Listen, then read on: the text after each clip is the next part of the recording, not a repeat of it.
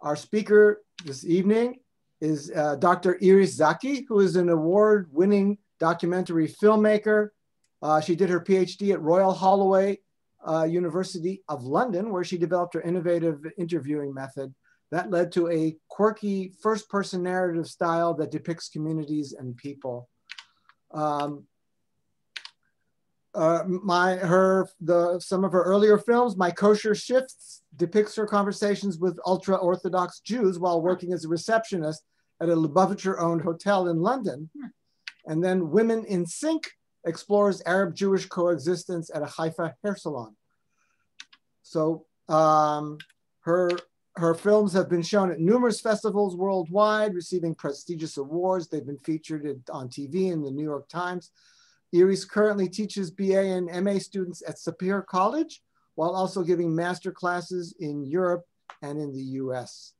So with that, it was my pleasure to introduce Dr. Iris Zaki. Hi, good afternoon, evening. Good evening, good morning for you. It's going to be good night soon, yeah.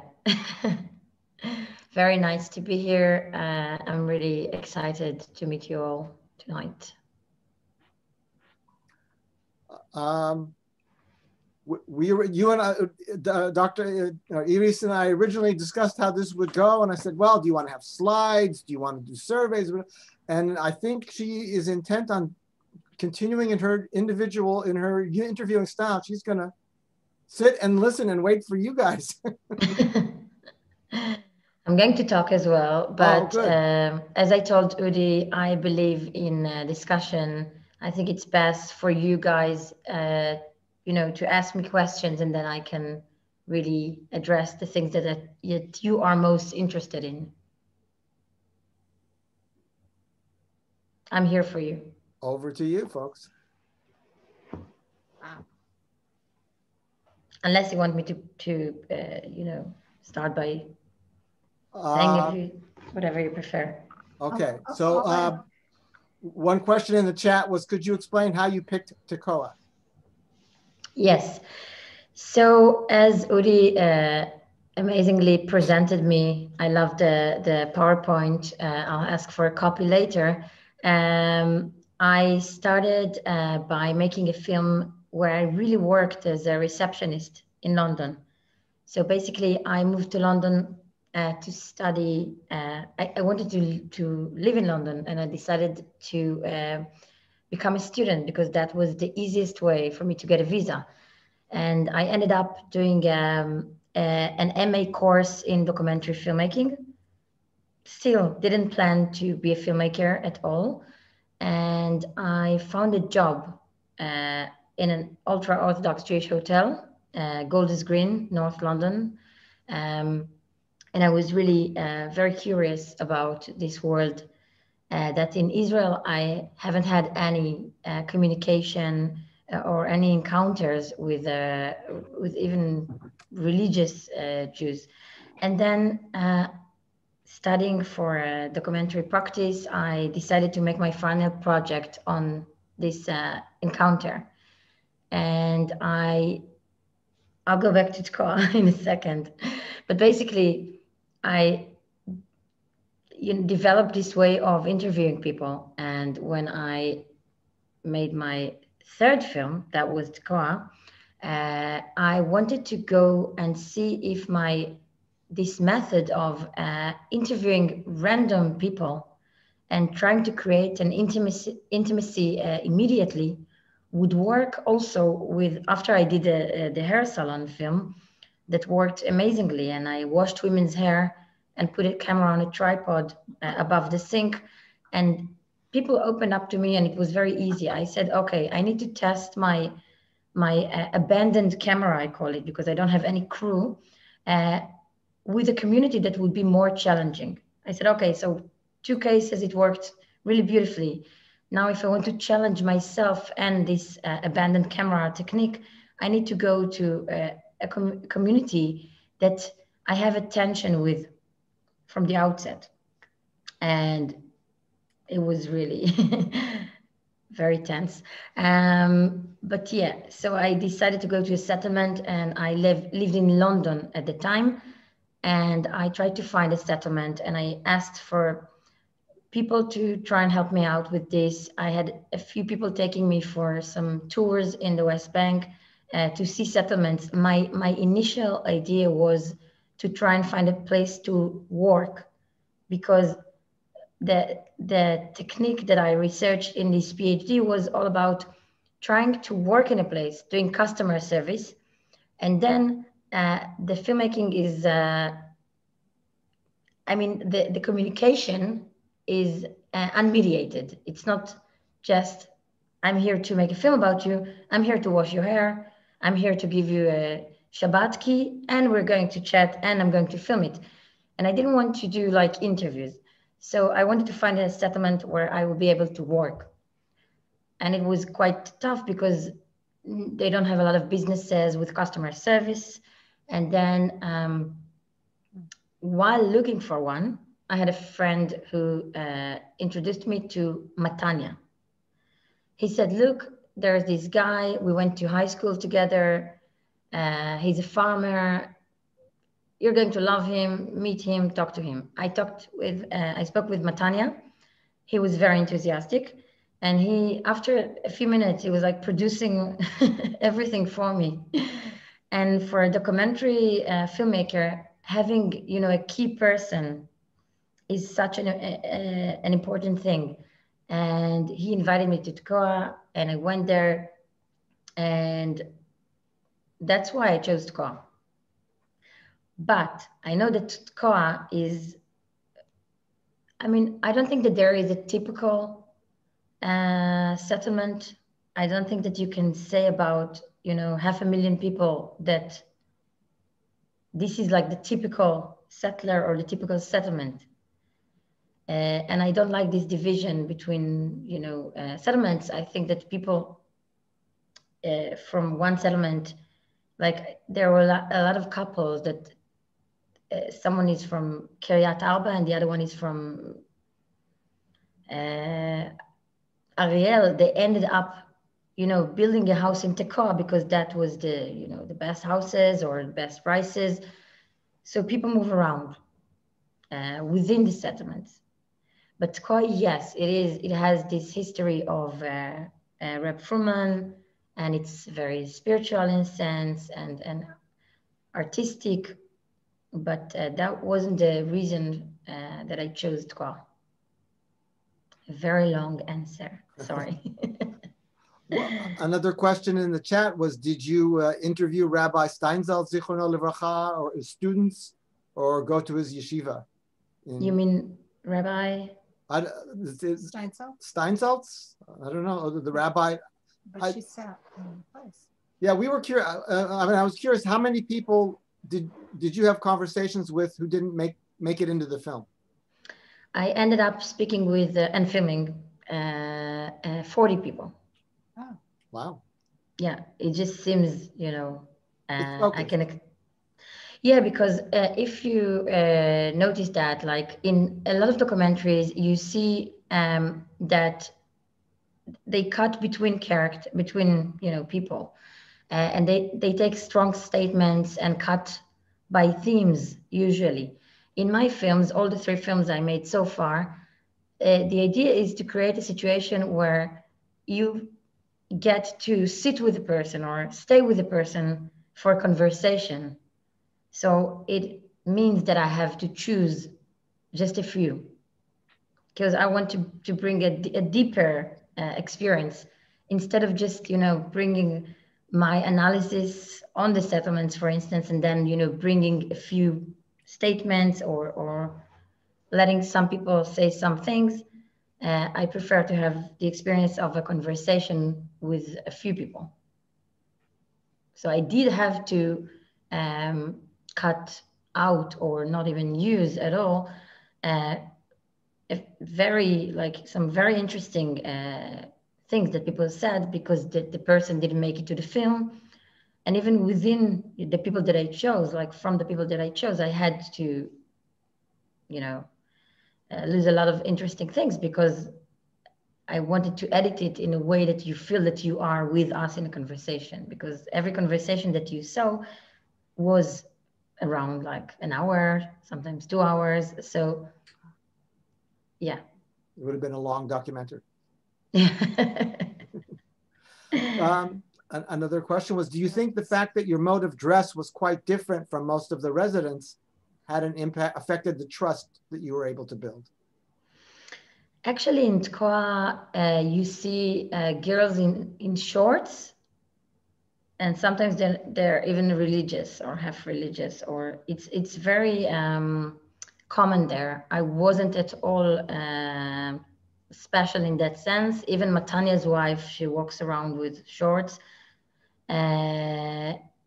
Tkoa was all about, at the beginning, it was established by religious American Jews and Russian secular Jews. And the vision of Tkoa was to have a mixed society of both secular and religious people. And they don't judge. Like you can, Matani told me you can walk one day with tzitziyot and the other day with no kippah, and no one would. Wow. No one, small communities, people do pay attention, and they talk about it, maybe not in your face, but they do gossip. But generally it's very, I wouldn't, like when I worked at the Orthodox hotel, I was very modest. I wore only skirts, and I was even more modest than my Chabad boss or the Bavitcher boss. Yeah, even though she agreed for us wearing trousers, I didn't want that. So I do respect, that wasn't the reason. I spoke with a lot of people. I ended up speaking with a lot of people. And it was very hot. Yes. To my defense, it was extremely hot. I was carrying like a lot of equipment every day on my own.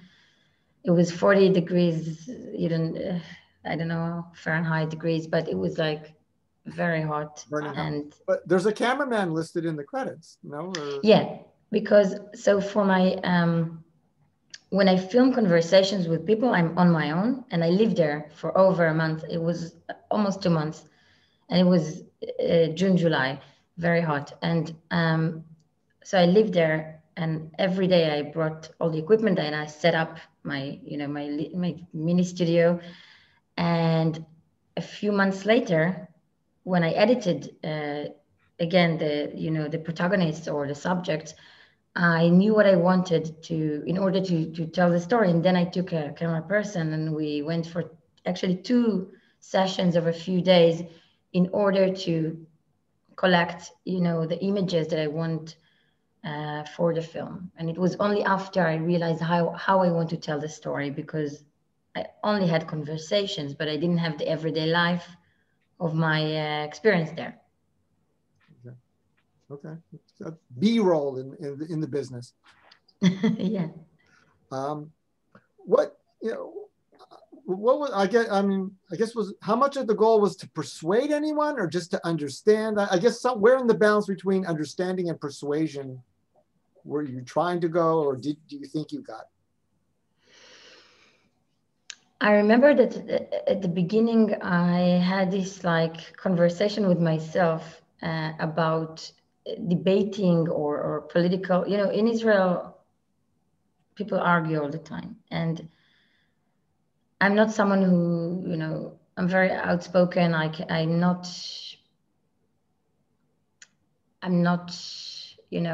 I don't hesitate about, never about expressing my opinions about everything.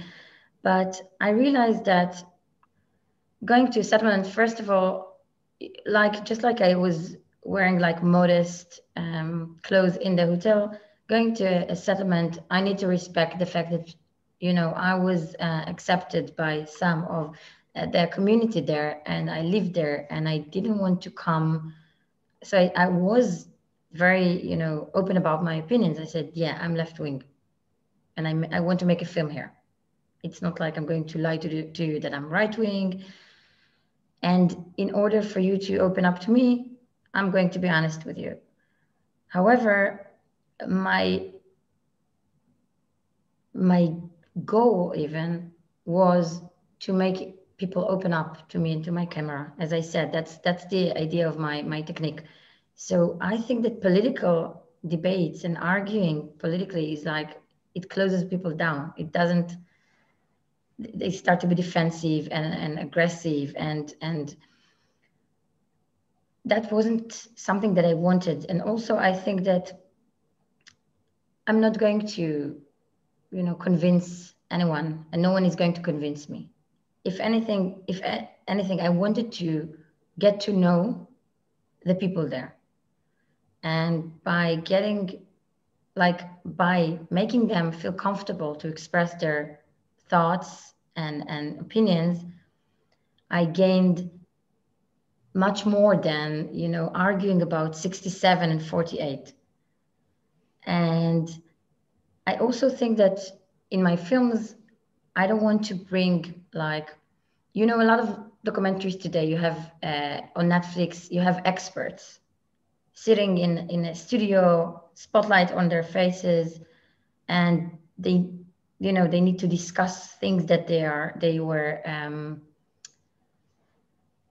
they really know and understand a lot about. And that's one thing. But when I go to regular people and they respect me by letting me, film them, I really respect them in return. And I do believe that the personal experience is more important than the political opinions, the exchange of political opinions, because I believe that in my film, it is these personal experiences that are political at the end of the day. So if you hear from Nava about becoming a Hilltop youth member, it's her personal story, but it is political. So if I ended up sitting down with people and, we said, oh yeah, we need to, return the West Bank. Oh no, it's never going to happen. It wouldn't be interesting for you to watch or interesting for me to be there. And trust me, they're better than me in arguing. They know all their, their agendas. They know why they're there. And actually, if anything, I felt that I don't know enough. I'm living in Tel Aviv. I don't know enough. I know things from my leftist perspective that is also limited. Mm-hmm. I've never explored it enough to be able to sit there and say things that politicians do. I'm not a politician. So again, long answer, sorry. No, that's okay. So it sounds like you weren't there necessarily to win hearts and minds, to win people over. You were there to make an interesting film. An interesting experience that would translate to a film later on. If the experience is not interesting, I believe the film wouldn't be interesting. But I was really there to go through some journey. Well, so tell us about that. What was most surprising to you, or what was most interesting to you about that journey? That should be the last question. Oh, is it? Yeah, let's move it around. No, I'm joking. No, I'm joking. Surprising, I'll tell you what was really surprising. The fact that I felt with people kind of like my generation, my age, that we are very similar. It felt to me like I'm sitting and speaking with my friends in Tel Aviv. Same thing. Wow. That was very surprising. Like, politics aside, we grew up on the same content. We have the same slang. I came from London straight to Tel Aviv, and everyone, people use some words because it's in Israel. There are trends that, come and go after a very short while. And then I went to the settlement. People say the same things. I think Facebook has something to do with it, probably. But generally, I felt in Israel, I felt like, in many senses, at home. And after making this film, I stayed in Israel. I never returned to London. I just went back and forth for my PhD. But actually, the experience in the settlement made me go back to Israel. Did you become more of an activist? Have you used what you learned in interactions to become an activist political activist, or?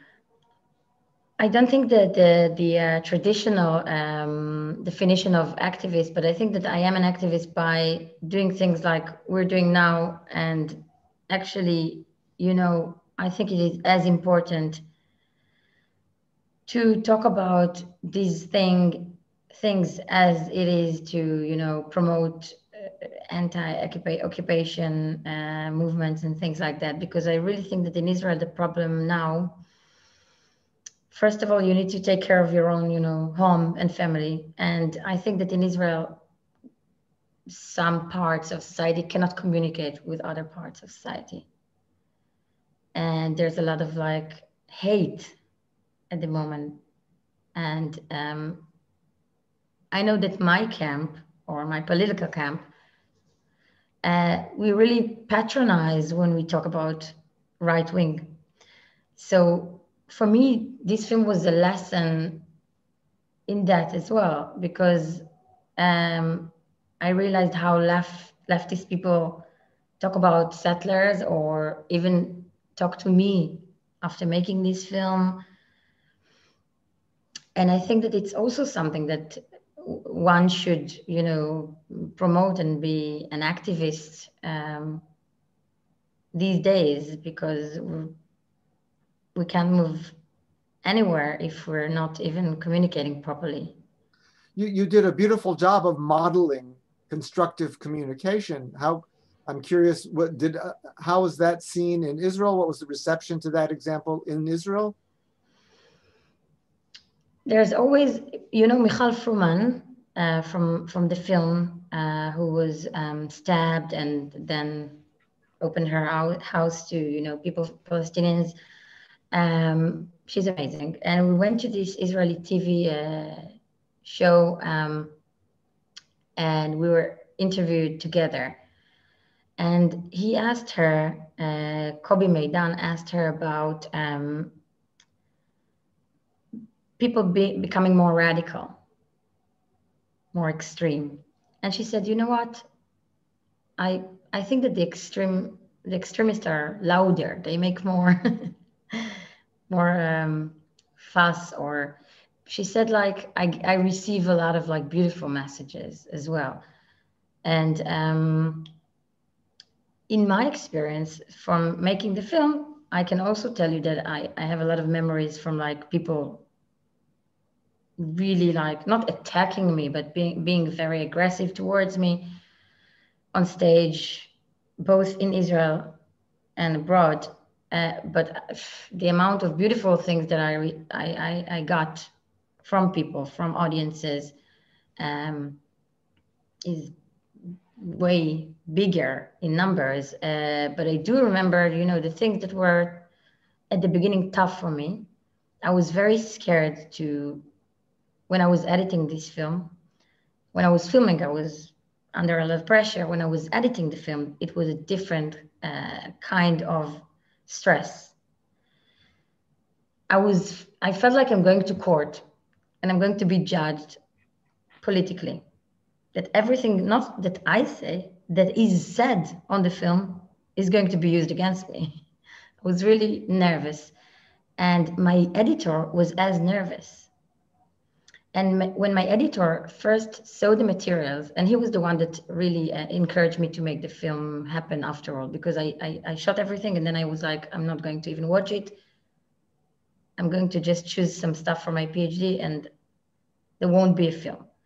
And then he said, I think there is something here. And he sat down and watched a lot of materials. And then at the beginning, every few minutes, he stopped. He was like, I cannot listen to them. I cannot watch it. I don't like it. How didn't you tell them this and that and this and that? It was very, very upset. And after a few days, I saw that what happened to me happened to him. He started to listen and he was like, there is some points in things they say here and this and that. And later on, he told me that it was really a journey for him, even when he has arguments with his wife. The idea of narratives, that there is no one reality, that there is the same reality, but people have different narratives. And it's not that I'm right and they're wrong. That's how they see it. That's how I see it. There are some facts. There are some, black and white things. But generally, the answers to the situation in Israel is very complicated. It's complex. But remind me the question. Sorry. What was the? I forgot to. About. I guess the reception in Israel and the reception in Israel, people loved it. It's the most popular documentary on the Kan 11, which is the public broadcaster. That's terrific. The most watched one they've ever made, but I think it's also because of the subject. People recognized me when I was, on the street. I got some great, reactions, both from left and right. And there were quite a few, people who said, why didn't you ask them this or confronted them with that? But it's not about that. That's not what the film is about, for me. For you, it was more about understanding their narrative? Is that, when you say it's not about, I guess, arguing with them? It's both about understanding their narrative and expressing different narratives. It's about rethinking some things that I and people think they know everything about or have very strong opinion about. And then when you see something that is a bit gray, it's not black and white, you say, but how can I categorize it? It's about that. It's about, for instance, people that were born in the settlement and they're second generation. So what are we doing now? It's their home. So it's about complicating things, not making things easier for my viewers and for myself, because I think that it's very hard for people in Israel, maybe in the world, but I don't like to speak about countries I'm not from, even though a lot of people in the world like to speak about Israel as if they're from there. People find it hard to say, I'm not sure what is the answer. I'm not sure what I believe in. People really like to say they know what's, the solution or what's wrong and right, but I'm very confused. It's not that I'm confused about the occupation. I'm not. I think it's bad and I think it has to stop. But I'm confused about what's the best way and how to do it and whether it's possible given the situation and given this very long period that it's been like that. And, two people like hating each other now and they don't trust each other. It's very complicated. And I think that it's something that I get a bit older and now being 40 something, I'm not so scared of, by saying like, I'm not sure about this and that. I'm very respectful of, Judaism and religious people and Zionism. A lot of my friends would say they're anti-Zionism without hesitating. I hesitate. I'm not sure. Things here are complicated in this country and in the world. That's something that this film made me able to say. You were not shy about expressing your areas of disagreement, but yet you did it in a very palatable way. Were you still holding back in some respects, or again, you were not looking to get into an argument? As I said, I think that most of the things that were said were personal and about personal experiences that I reacted to, not about, the occupation is okay. I don't care about Palestinians. No one said that except for one woman that I actually like very much, Moria. And I did tell her what I think about Israel. I also used the word apartheid once, and I did say that I think what is happening to Israel as a society is very bad. So I don't think that I did hold back. I think that when people express their personal stories, I reacted to it. And also, if at the end of the film you have Matanya, a settler farmer from there, he thinks he has the right to be there. But then he says that it's wrong and that the government has to decide, what to do. And I found it very refreshing. I thought it was amazing that someone, because the perception in Tel Aviv, at least, is that settlers enjoy the situations being like that, enjoy the status quo of not deciding anything. And then he said, you have to decide what's going on, like what you're doing with this area, because there are more people here that are suffering from this situation. And for me, it's stronger than me, arguing or saying that things. One of the things that emerged was that there are a lot of people there for a lot of different reasons. So some of them feel less strong or not as strong. They could be persuaded to reach an agreement of some kind. Maybe, inshallah. Let's see what other questions we might have here. Or feel free also, just speak up, take yourself off mute, and you can ask also. Go ahead, Kevin. Hi, shalom. Shalom. Thank you so much for coming. Your film prompted like my wife and I to have really, really interesting discussions. Thank you so much. So two very quick questions. One, did you get a chance to go to the Rabbi Steinsaltz Yeshiva in Tekoa and interview any of his students? And two, having done a film in Haifa, does that give you the most hope as like an example, like Dugma in Israel of Arab and Israeli peaceful coexistence? Yes, that would be the shortest answer I'm giving here. Generally, I think it's complicated. Also in Haifa, it is complicated, and it's far from being, equal for Jews and Arabs in some senses. But I think that Haifa, which I am here in Haifa now at my mother's, I think it is really, it's much better than anywhere else in Israel. I generally think that people, if they're put together, they do get along. If they get to know each other,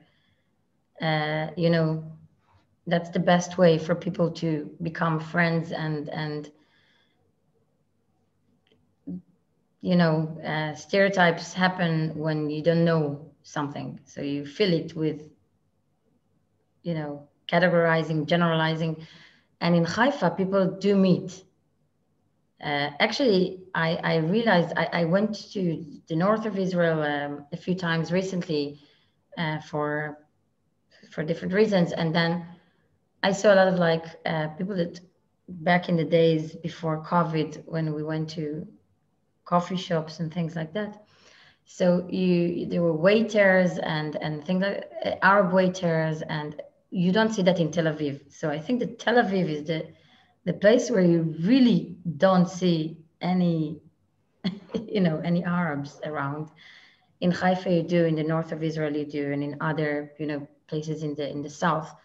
But that's, I think, what happened in Haifa, where people mix, it is better. And I do believe there is hope, but people need to do some things. And very quickly, I'm just curious, did you have a chance to go to the Rabbi Steinsaltz Yeshiva? No, I didn't even know. I don't even know the name. Okay. Did you have a chance to watch the finished film with residents of Tekoa? Yeah, so I had the premiere of the film in Tel Aviv. I invited all of them. Some of them came. They were very, very happy and excited by the result. They didn't know what to expect. But I remember that Moria, she's actually the granddaughter of Levinger, if you know him. So she said, Iris, you put things as they are. I love it. And even though, you know, I'm a bit, with the conversation with her, I'm quite, I do talk back. And then Matanya didn't come because his mom died not long before, and then for a whole year he didn't go to cinemas. And I went to his house, and he brought some friends, and we watched it there. But eventually, everyone watched it, and I was in touch with them to hear what they have to say. And their feedback was by and large positive. Yeah, for sure. Okay. Some people in Tkoa didn't like the film because, I mean, there were always the people that say it doesn't represent, you know, settlers. You cannot represent settlers in film, I think. You cannot represent 500,000 people. There was a film that was trying to map out or map, sorry, my English is not, you know, the types of settlers. Okay. And categorize it for you and tell you who's who and everything. I don't believe in that. I believe in, you know, bringing a few, just a few people, and from them to give you an experience about a community. So some people said, you know, it doesn't represent or this and that. For me, it's not about the people being like representatives of, it's about the themes that were brought up by these people from the film that are themes that were the ones that were most, that were the strongest in my experience, or I think that are ones that we should think or rethink about. What in your mind were some of those main themes that you think that emerged? Growing up in a settlement, you know, not being black and white in the way that not, you know, not caring about Palestinians, the idea of home,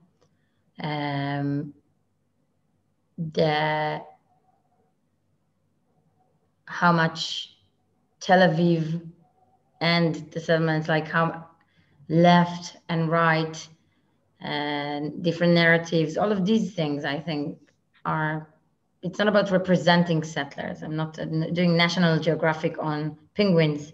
Yeah. That's not my idea. Although when you just planted yourself with the camera, it seemed like that at first. You were a nature photographer. What? You were a nature photographer. You just kind of planted yourself in your hide. To wait and see what's waited going for the on, like to observe. fauna to pass by. Yeah. So no, that's but so the people in Tkoa that didn't like it said or had a problem with it said that I only showed, you know, the more hippie Tkoa, and actually Tkoa is very hippie in, you know, the spirit of it is hippie. There are a lot of villas, but I focused on Tkoa Dalet and Gimel and where I lived, Tkoa Bet. And first of all, from my experience, it was this dissonance between, you know, hippie, yoga vibe and, you know, the being in a settlement. And also it's cinematically, it's more beautiful. The villas, you know, it's very, I didn't like the images, but when I had people at the audience telling me the Jerusalem Cinematheque, how come you didn't show, you know, the better sides of Tkoa, you know, you make Tkoa look like, you know, a shithole. And I was like, next time I'm going to show the world how rich and beautiful the villas of Tkoa and the settlers, and that will do a really good job for you guys. You froze a little bit. You said next time you're going to show the villas. The rich and beautiful villas of the settlers, and that will do a great job for you in the world. In the sequel. Did you consider interviewing any of the Palestinian workers, or would that have been off topic? No, the film is about Israel, left, right in Israel, not about Palestinians. There are no Palestinians, you know, that you can talk to in Tekoa. They are faceless, and that's what I wanted to show. And I think after making Women in Sync with Israeli Arab, or Palestinian Israeli, or Israeli Palestinians, or Israeli Arabs, that I decided that I'm not going to try and represent Arabs as an Israeli Jew. And I think that, you know, it would be amazing if a Palestinian would make, you know, a similar thing, but I don't think that as a Jew, I will get the openness that I want from Palestinians. That's clear. Okay, I think who else, you know, speak up if I missed your question, or if you have an additional question, take yourself off of mute. And... I have a quick question, two actually. One, did you serve in the IDF? And if so, what was your unit? And also, do you think there's a difference? I don't remember. Do you think there's a difference between saying Aravim, as you say it throughout the documentary, versus in English subtitles, they keep saying Palestinian? Were those two words different, or are they like the same meaning? It's a good question. I did serve the IDF at the time. Now a lot of people who don't want, they just don't go. I was a good girl and I went, but it wasn't very good for me. Yeah, but I was in intelligence, some unit. Aravim and Palestinians. Yeah, I remember that my brother told me, you guys should say, is more politician and from those, you know, areas. He said, you should say Palestinians. But I realized that the settlers say Arabs.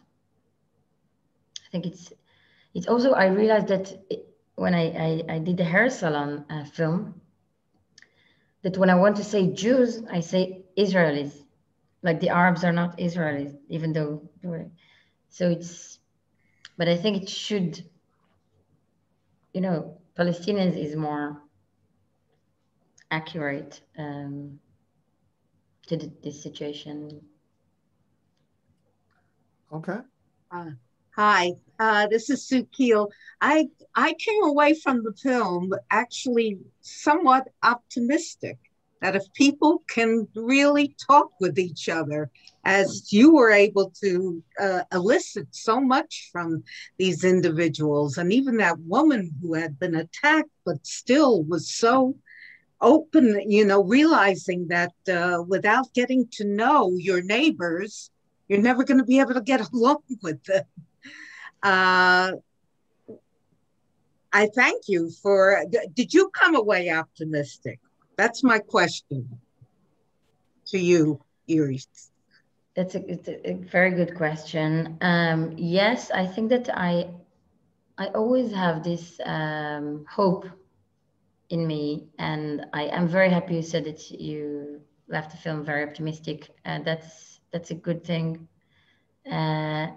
Without, you know, forgetting how tough things are or complicated, but it is important, I think, because when you stop being that, you cannot really change things. And when you are optimistic and you do have hope, you can really still do things and not just be lazy and say, things are so bad, I'm not going to be bothered. I think it's a good thing, and I believe. Good. I've gotten several requests of where can people see Women in Sync? There is a link of a VOD to Women in Sync that I can send you. Okay, I will send it as a follow-up. Thank you. Thank you very much. Any other questions? I think Kevin. Can you post the link to make the donation in the chat again? Because if you came in after, you can't see it. That's easily enough done. Thank you. Okay.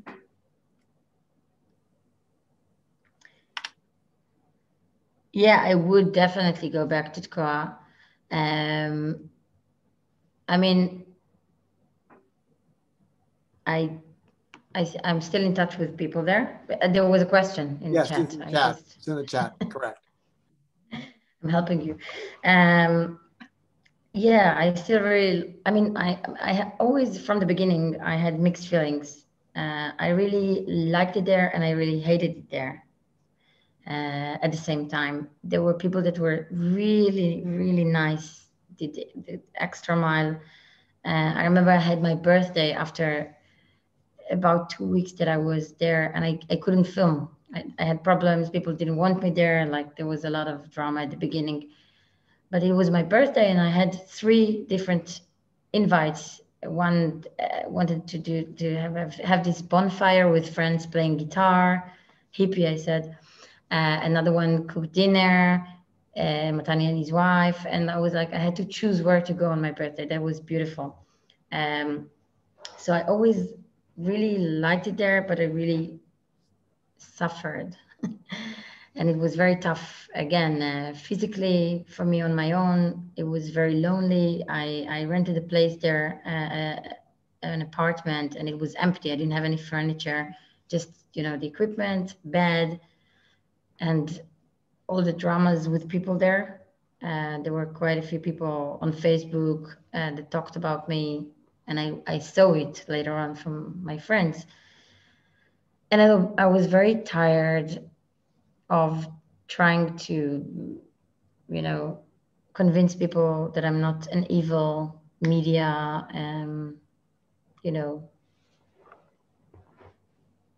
What the drama on Facebook, was that coming from the left or from the right or from both? No, from the it's car people. From the Takawa people. At the beginning. They were suspicious. Yeah. Yeah, very suspicious. And but I would still go back. I went there after a while. They had a party there. I mean, some of my friends, they boycott, products from the settlements. I don't think it changes anything. I think as long as the government supports it, I don't think that me buying ginger, they make, the only Israeli ginger or shiitake mushrooms. A lot of organic products come from settlement. So the Tel Avivians that are most vegan people in Israel are from Tel Aviv, and they love organic food. They have to choose whether to be organic or boycott the settlements. Okay. Anybody else? Okay, I think we're going to let Iris go back to sleep. It's very early. Not back. Go to sleep. Oh my goodness. Oh wow. Yeah. No, I told you I'm a night owl. It's okay. Oh, okay. All right. Well, thank you for staying up with us.